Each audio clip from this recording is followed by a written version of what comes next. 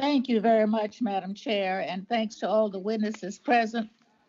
Let me say that this is my 28th year on this committee, and this is the most prevailing concern that has been expressed to me around the country since I've been a member of this committee, most especially with my own area. Uh, it was one of the first issues that I started working on when I came to this committee.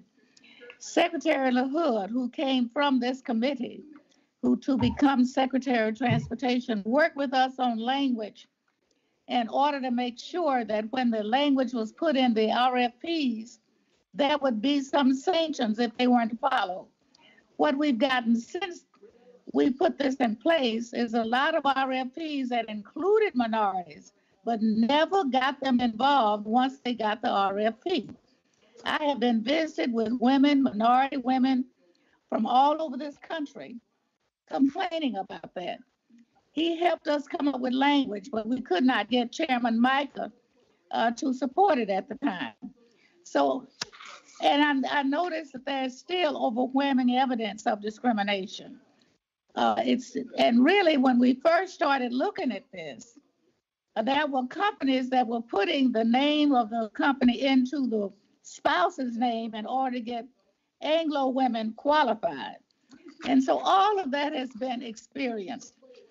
And I really have a great interest in fairness and opportunity with it. So I've heard great testimony. I appreciate everyone being here.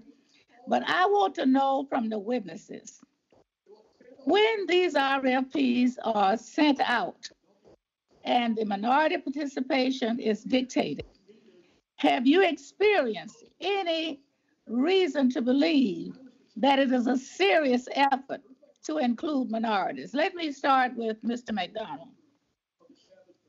Thank you for the question. I believe that, to your point, and you've certainly been at it longer than I have, but you're 100% correct. The language that was put in, it's my job as the Disadvantaged Business Enterprise Liaison Officer to make sure, in working with aviation and or transit, when those RFPs cross our desk, I have to make sure that that language is there that even supersedes that good faith effort. I have to make sure that there's languages that's not impediments or hurdles to the minority. So yes, I do believe there's been situations as the agencies prepare their RFPs that that language that supports DBE is silent, and those things that would give opportunities to override the program are present. But it is the responsibility of individuals like myself, UCPs, as we're reviewing these, to catch that and to address that. And I can say, at least in my 7 years here in Broward, especially the last 3 years, and working with my aviation director and my transit director, they've worked with me to assure that their RFPs and with their staff, we are addressing that. But it certainly has happened in the past, no question. Thank you very much.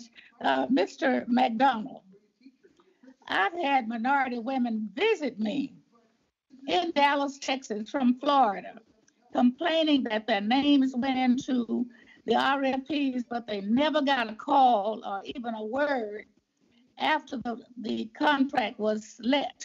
Have you heard any reports of that? Yes, I have.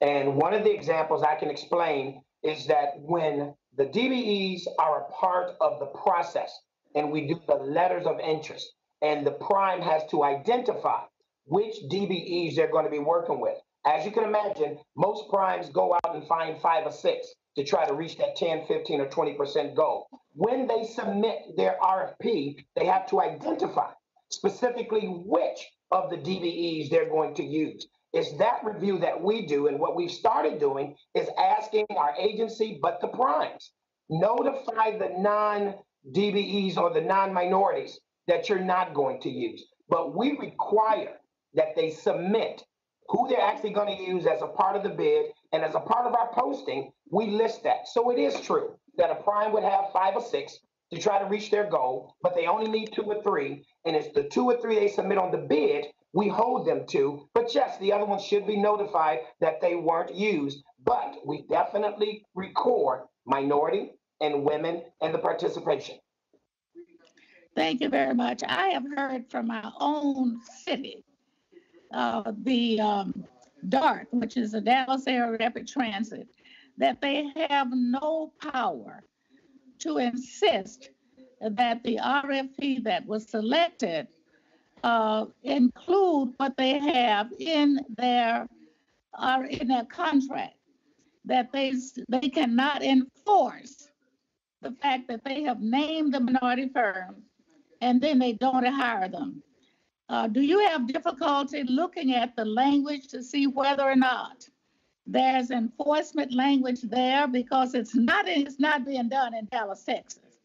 And I just wonder if any of you have any experience with saying that the hands are tied of the local authorities, but not sticking with the contract once it is let. Mr. Ali.